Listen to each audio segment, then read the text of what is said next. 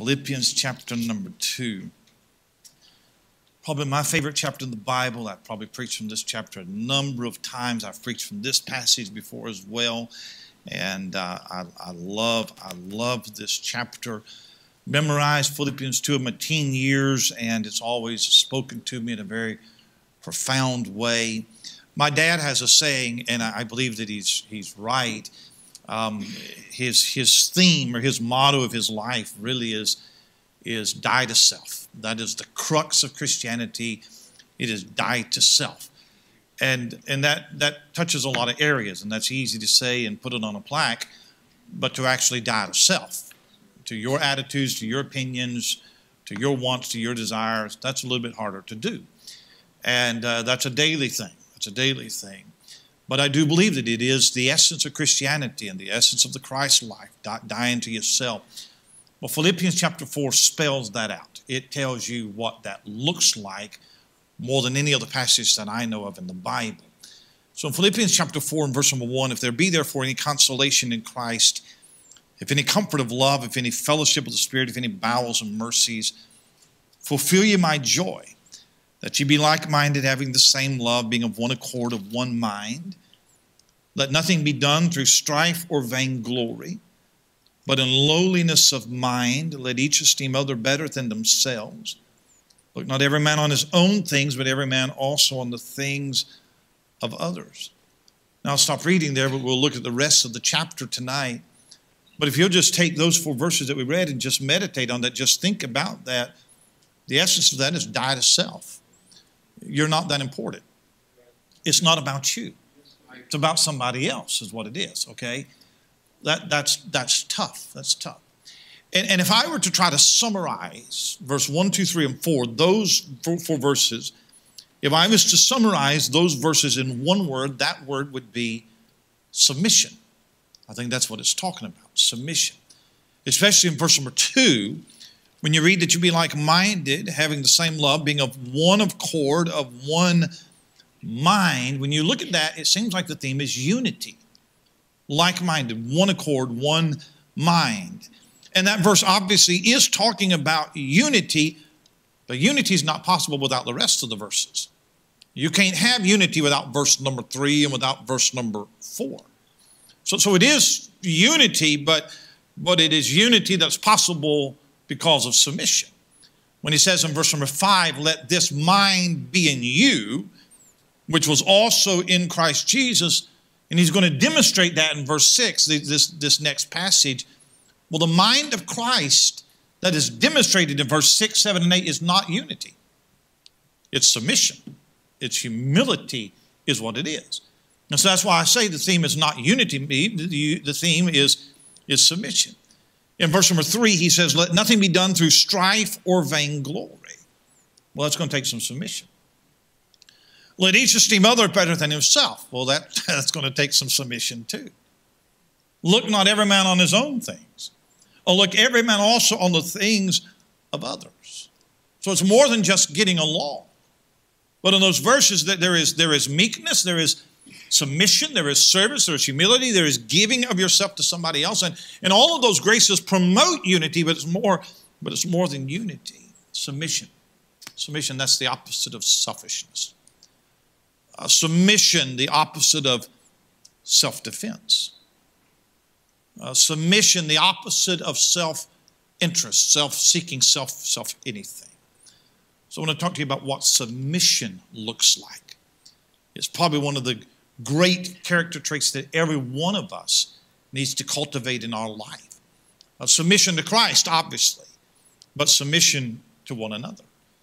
Ephesians 5 talks about how the wife is to submit to the husband. There's also a verse that talks about how we ought to submit to one another.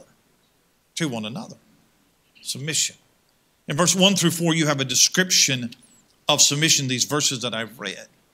And I'll go back to them here in just a minute, but when you think about those 4 verses, those verses are so antithetical to culture and to humanity and how we live that you can read it, but it's almost, you can't grasp it. We hear it, we read it, we acknowledge it, we say, man, yeah, that's right. But to live on such a high plane as those verses describe, that is radical living is what it is. It is now. It was back then. Philippi was the center of Greek culture, and Greeks were sophisticated people. They were advanced people. These are not backward hillbillies, and because of their advancement and their intellect, they were proud people. The great philosophers of the day, Plato, Aristotle, Socrates, they were Greeks, and they had the great sculptures, and they had the architecture, and they excelled in science and math and astronomy and all of the sciences. And so they were very proud people because of their accomplishments, and they had every reason to be proud of themselves. So it is very radical thinking for Paul to write to somebody in that culture and say, put all that pride aside. Humble yourselves and prefer others above yourself. He says in verse number 1, he says, if there be therefore any consolation in Christ, if any comfort of love, if any fellowship of the Spirit, if any bowels and mercies.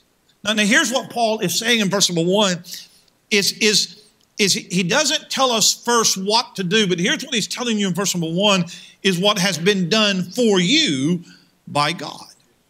If you and I are going to resist serving ourselves and being selfish people and exalting others, if we are going to have a life of serving one another and living in humility and living in submission, then there has to be a compelling motive for that, okay? Well, you're not going to enter into verse 2, 3, 4, and the rest of the chapter just out of the goodness of your heart. It's too radical. So there has to be a transformation, and there is something supernatural created in you when you got saved that enables you to live outwardly the kind of living that he's going to talk about. Does that make sense to you? So he doesn't make an appeal based on our relationship to each other. Well, boy, Joe, you ought to do this because, everybody around you is such a good people. That's not the appeal. The appeal is based on your relationship with Christ. He says in verse 1, he says, if there be. That's not questioning if there is. No, it's saying, if there be, and there are. They are. These things are in you. And since these four things are a reality to you, then this is how you should live. Now, he mentions four things: consolation in Christ, comfort of love, fellowship of the Spirit, bowels and mercies.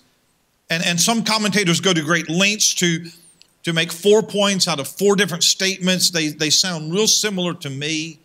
So here's what I would say. This is how Christ has treated you. The tender, loving kindness of the Lord in my life should soften my hard heart and give me a desire to demonstrate what he has demonstrated to me to somebody else. If you're going to live in verse number 2, then verse number 1 has to be the reality of your life. So he says in verse 2, fulfill ye my joy, that ye be like-minded, having the same love, being of one accord, of one mind. Now again, you have 4 statements that sound similar. One mind, like-minded, same love, one accord, and of one mind. Of one mind. It doesn't mean we all have the same hobbies or the same interests. It doesn't mean that. We don't all think the same thing, but we all think the same way. Okay? You have to somehow get to where in your mind that you think of others before you think of yourself. And I'm telling you that we have so much humanism embedded in all of us, myself included. That's what we are. We're little humanists, and we know very little of what it is to give ourselves to somebody else. So in verse number 3 and 4, here's the really nitty-gritty. Let nothing be done through strife or vainglory, but in lowliness of mind, let each esteem other better than themselves. Look not every man on his own things, but every man also on the things of others. That's getting down to living now. It's not telling you to be a doormat to people where they can walk on you, but do become a servant to others. So he's describing what submission looks like. And I could spend the rest of the evening and we could wax eloquent on that. We could give definitions and we could trace these words and everything. But that's it. He describes it in 4 verses. Now he doesn't describe it anymore.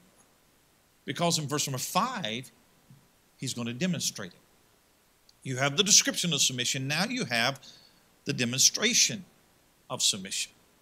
So instead of us sitting around all night and talking about submission and walking away and knowing what it looks like, here's what he says. Let me show you somebody that demonstrates that submission.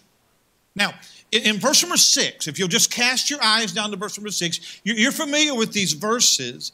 But what he does in verse number 5, he says, let this mind be in you, which was also in Christ Jesus. Now he begins this great passage, great theological passage on the humiliation and the exaltation of Christ. And you might wonder, how do those two verses fit together? All right, first of all, hey, be like-minded, serve one another, nothing done to strife and vainglory. Now we're in this great doctrinal passage on the humiliation and the exaltation of Christ. And verse 5 is the verse that ties it together. Let this mind be in you, which was also in Christ Jesus. He's just told us in verse 1, 2, 3, and 4 what kind of mind that we had to have. In verse number 5, Christ had this mind. 1, 2, 3, and 4, if you want to see somebody that did that, it's Christ. Verse number 6, this is how. This is what it looked like in his life.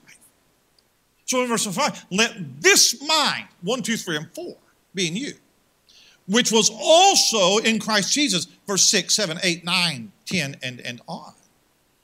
Because he says, let nothing be done through strife or vainglory. You know who demonstrated that? Christ. Did nothing in strife or vainglory. Lowliness of mind, that's Christ. Esteemed others better than himself, that's Christ. Look not on your own things, but on the things of others, that's Christ. That's who it is. So you can't separate the two passages. And when Paul speaks of the humiliation and the exaltation of Christ, that's what he's describing. Here's something to think about. When you read verse 6, 7, and 8, and 9 in those verses, he's talking about the sacrifice of Christ. Christ dying on the cross, even the death of the cross. But he does not speak of it here in terms of salvation. It is not in terms of substitution and atonement and ransom. Here's what he's doing. And we'll see this in a minute. He is speaking about the sufferings of Christ in terms not of what it means to you and I, that's redemption. But he's speaking of it in terms of what it meant to him. Because after he describes the death of Christ, he doesn't talk about the salvation that comes out of that. There's nothing about redeeming blood. There's nothing about forgiveness of sins for it, because he's presenting it as an act of obedience and an act of submission. He's presenting it as an example. Now that doesn't mean that we are called to die like he died. Obviously not. But we can have the same attitude, the same submission, and the same obedience to the Father that he had. So Paul is not presenting, in this passage, he's not presenting the death of Christ as the means of our salvation. It is, but that's not what he's presenting here. He's presenting it as the example of our humility and obedience. Then he gets to verse number 12. And I want you to look at verse number 12. Wherefore, my beloved, as you have always obeyed, not as in my presence only, but now much more in my absence, work out your own salvation with fear and trembling. He spends verse 6 through 11 in this great passage about Christ. Then in verse 12, he changes the subject again. And in verse 12 through the rest of the chapter, there's no doctrine. But he talks about coming to them. He talks about being sick in prison. He talks about Timothy, whom they would be familiar with, came and helped. And he talks about this man named Epaphroditus. And so now it is just a very personal section. So watch this. 1, 2, 3, 4, this is what you should be. 5 to 11, Christ demonstrated it. Verse number 12 leaves the subject entirely. Now it's all personal, something personal to the church at Philippi. But I don't think it is a change in subject. I think it's the same. I think that in verse 12 to verse number 30, he is still giving demonstrations of what verse 1, 2, 3, and 4 looks like. In Philippians chapter 2, he mentions 3 men by name: Christ, Timothy, and Epaphroditus. And all 3 men demonstrate what submission looks like. All 3 of them. Three examples. First of all, there is the example of Jesus. Now, no man ever exemplified submission and humility more than Jesus Christ.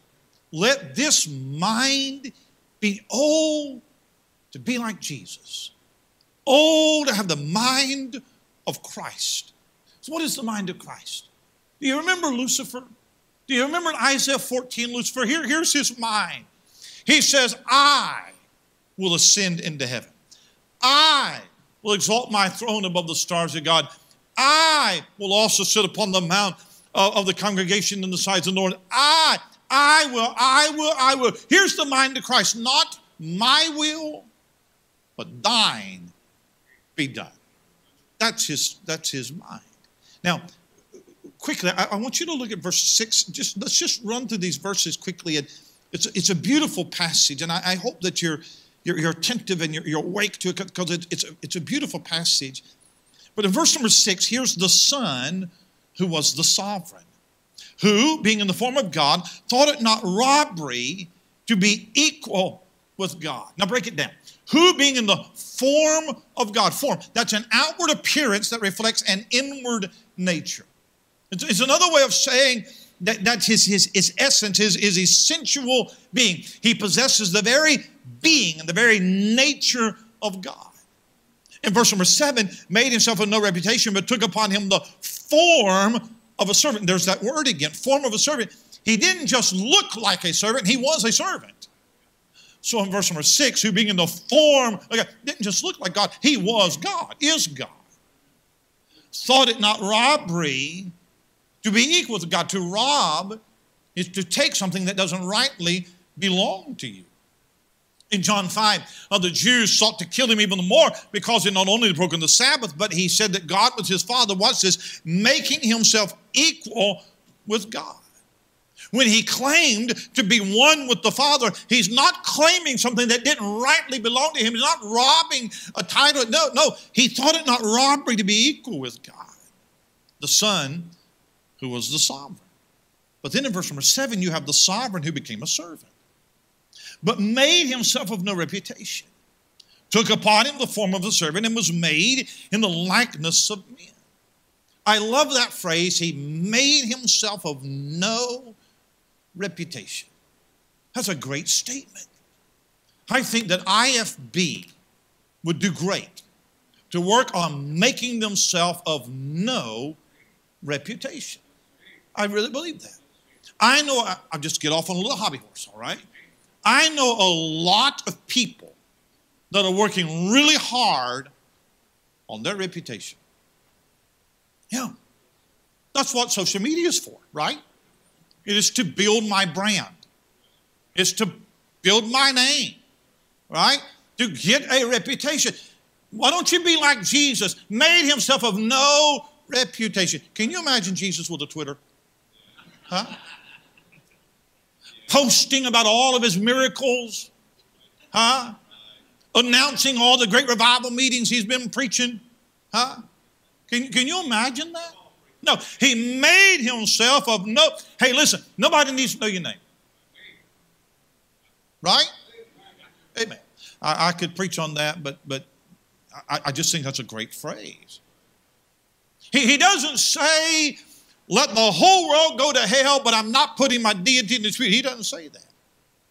He doesn't refuse to be poor. He doesn't refuse to beggar himself. He doesn't refuse to become flesh. The poet Milton said it this way: he forsook the courts of everlasting day and chose with us a house of mortal clay. I love that. He could have said, Father, I'll go, but I'm going to retain my equality and I'm not compromising on that. But he made himself of no reputation. He could have said, I'll go, but I want it to be like Sinai. Thunders and lightnings and everybody see it. But he made himself of no reputation. He could have said, I'll go, but I want my train to fill the temple and I want the cherubims to worship me. But he made himself of no reputation. He could have said, I'll go, but I want every day to be a Mount of Transfiguration with glory shining on my face, and I want to be seen coming in clouds of glory. But he made himself of no reputation. came into the darkness, and he pitched his tent where blasphemers live, and he came to be blasphemed by his brethren and tempted by the devil, and he came in no beauty and no glory, and he became a man who was despised and rejected, and somebody ought to rejoice that he made himself of no reputation. Then it says he took upon him the form of a servant. Would it not be enough? Would it not be enough to not retain your glory as the second person of the Godhead, but to lower yourself to that? If you're not going to come as Almighty God, then what form would you choose? What role would you choose? Well, what if he was to come? What if he's to come fully human, but come as an emperor of a vast domain?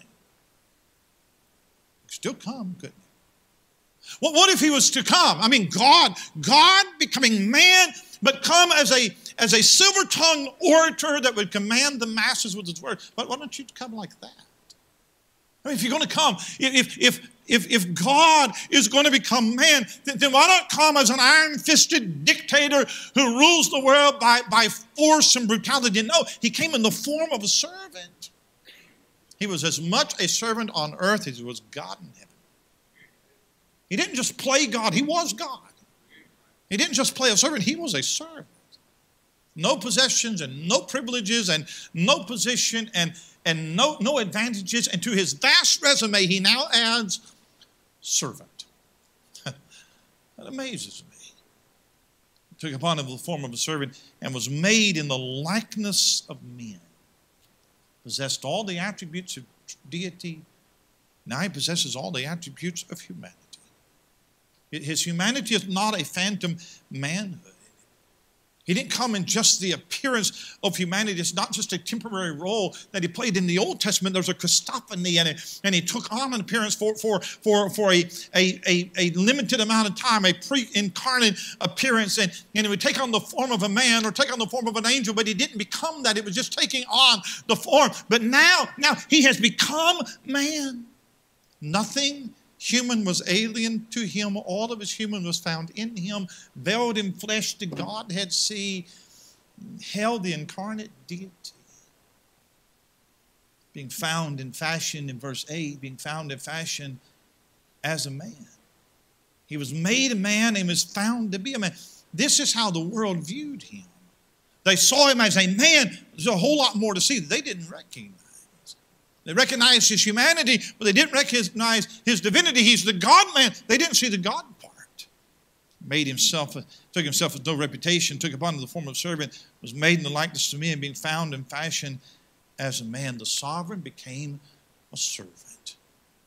But then in verse number 8, the servant became the sacrifice. Being found in fashion as a man, he humbled himself and became obedient unto death, even the death of the cross. Every man has a limit to how far he will go. Every man has a limit to how far you can push him. So he finally says, that's far enough. Many of men will go the second mile. And many of men will go the third mile. But somewhere he's going to say, I'm not going any farther. I've done all that I can do for you. But look how far Jesus went.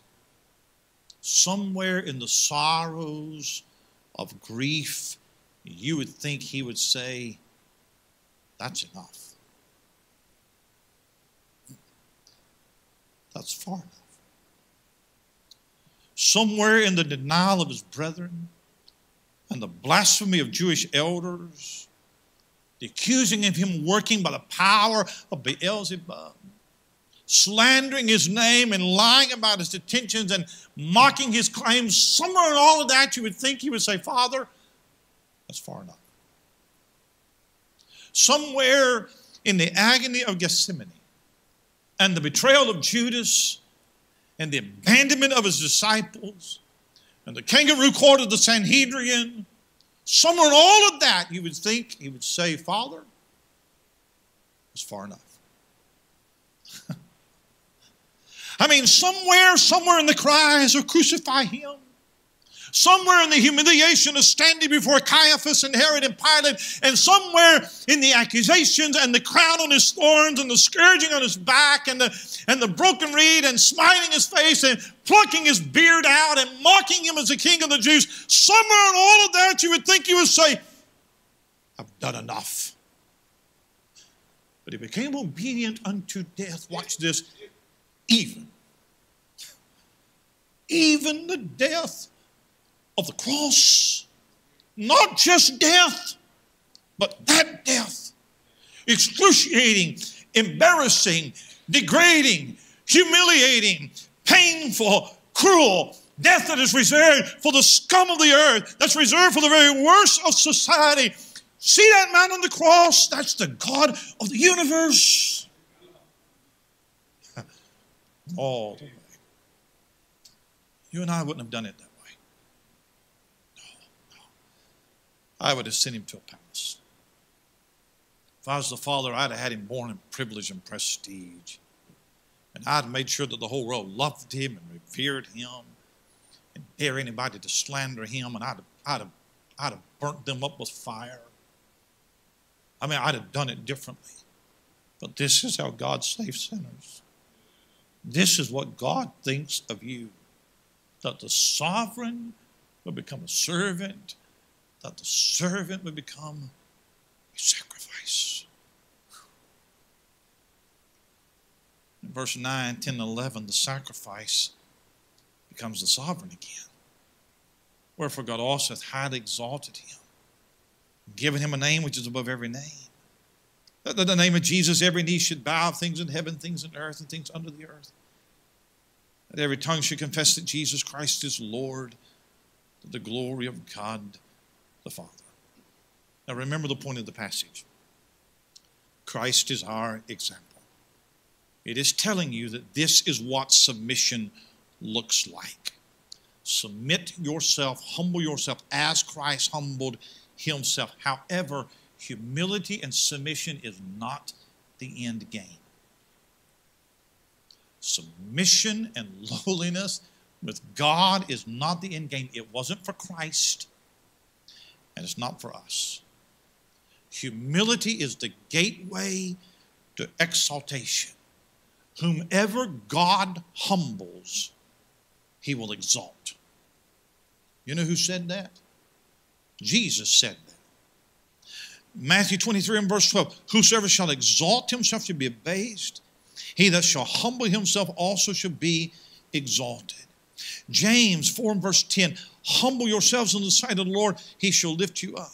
1 Peter 5 and verse 6, humble yourselves therefore under the mighty hand of God, that he may exalt you in due time. In God's economy, you get by giving. You live by dying. You find your life by losing it. You are exalted by humbling yourselves. So verse number 5 to 8 is telling you what humility looks like. Verse 9, 10, and 11 tells you what exaltation looks like. And we don't have time to go through these verses. But whoever humbles himself, God exalts. And this is our example. As Christ humbled himself, you and I should humble ourselves. Just as God exalted him, God will exalt us. So can you see how that little survey through those verses, can you see how that Christ is the example of the ideal of verse 1 through 4? Can you see that? Can you see how that Christ exemplified the lowliness of mind, the esteeming others better than themselves, the humility, the servanthood, the submission? This is a picture of what that attitude looks like. Look at verse number 19. Here's the second example, and it's Timothy. Look at verse number 19. But I trust in the Lord Jesus to send Timotheus shortly unto you, that I also may be of good comfort when I know your state. For I have no man like-minded who will naturally care for your state. For all seek their own, not the things which are Jesus Christ. But you know the proof of him, that as a son with the Father, he has served with me in the gospel. Him, therefore, I hope to send presently, as soon as I shall see how it will go with me. And I trust in the Lord that I also myself shall come shortly. Now, just a personal note to the church at Philippi. And he's commending Timothy to them, and he hopes to send Timothy on ahead of himself. Timothy was with Paul the first time that Paul visited Philippi, so they would know him. However, Timothy had just come on board with Paul and Silas when they went to Philippi, so he's young, he's green, he's inexperienced. Youth is what he is. And when they thought of Timothy, they probably thought of a kid, a young man, and he has no experience in the ministry, but Paul is commending him in the ministry, and Timothy becomes Paul's closest companion. I think mentions him 24 or 25 times in all of his epistles. So in verse 22, he talks about how that he is my son. He says he's a dearly beloved son. Dearly beloved son. He is he's Timothy's mentor is what he is. He has taken him under his wing as a father would take a son. In verse 20, he's his servant. I have no man like-minded who will naturally care for your state. He has a servant's heart. He has a concern for other people and their needs. He has a mind to serve others. In verse 21, he is the apostle's substitute. All seek their own, not the things which are Jesus Christ. Verse 23, him therefore I hope to send presently as soon as I shall see how it will go with me. I'm in Rome and I'm in house arrest, and I'd like to send him as an ambassador of me to the church at Philippi. I can't go myself, so I'd like to send him in my stead. By the way, there was a great number of believers in the church of Rome. He mentions 26 of them by name in Romans chapter 16. But of all of them, the one that will go, the one that I can trust, the one that won't be bothered, be put out, is Timothy. It's just a personal note, but what he's doing is he's saying that Timothy has the same attitude that I'm imploring you to have in verse 1, 2, and 3, and 4. He has a servant's heart. He puts my needs over his own. He's not trying to compete with me. He's not trying to get a position as an apostle. Here's a man who works in the shadows. He takes a back seat to the apostles. He wrote no epistles, but what a Christ-like man. He's giving you an example. But then there's a third example, and it's Epaphroditus. Look at verse 25. Yet I suppose it necessary to send to you Epaphroditus, my brother and companion and laborer and fellow soldier, but your messengers and he that ministered to my wants. For he longed after you all and was full of heaviness because that he had heard that he had been sick.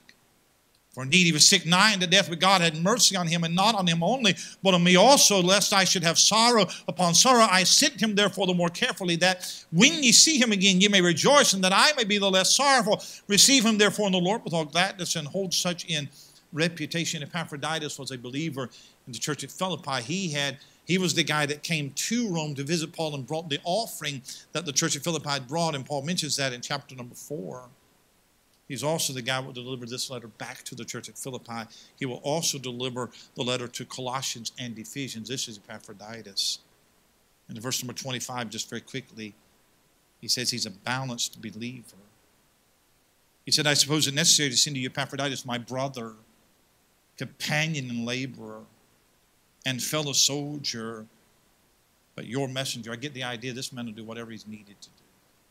But whatever you ask him to do, he's available. But he also was a burdened believer. Look at verse 26. It's very interesting. For he longed after you all and was full of heaviness, because as you'd heard that he'd been sick, for indeed he was sick nigh unto death. But God had mercy on him. Not on him only, but on me also, lest I should have sorrow upon sorrow. Very sick man. And God had mercy on him, healed him, spared his life. But he was very sick. And in verse number 26, he was full of heaviness, sorrow, because of his sickness. That's not what it says. Now look at verse 26. Stay with me. Okay? For he longed after you all and was full of heaviness, because that ye had heard that he had been sick. He didn't want you to know about it. Huh? He tried to keep it from you. But when you found out that he was sick and that you were worried about him, that's what gave him heaviness. Yeah. I'm talking about, do you understand I'm talking about this humility, this submission? It ain't about you. I'm not the one that's important. I'll help you tonight. I'll help somebody. You don't have to announce every tummy ache on Facebook. Okay? And we got some sick people in our church. Okay? You know I'm just talking about, but you don't have, every ingrown toenail is not a prayer request. Are we okay tonight? Are we okay? Because I think this is really good. I think this is very important. Some of you will die before anybody knows you're sick. Because you just ain't telling nobody. And by the way, that's not good. You should tell me. Okay? You go in the hospital, I should know. Okay? And some of y'all been in the hospital and got out, and I had no idea that you were there. Yeah? And some of you, you will die before you know before anybody. You ask my dad how he doing. Doing good, doing great. Yeah. Emergency room last night, but doing good, great, yeah. Yeah. Huh? You'll die before he tells you anything's wrong with him. And some of you hope you can't. You hope you do get sick so you can announce it.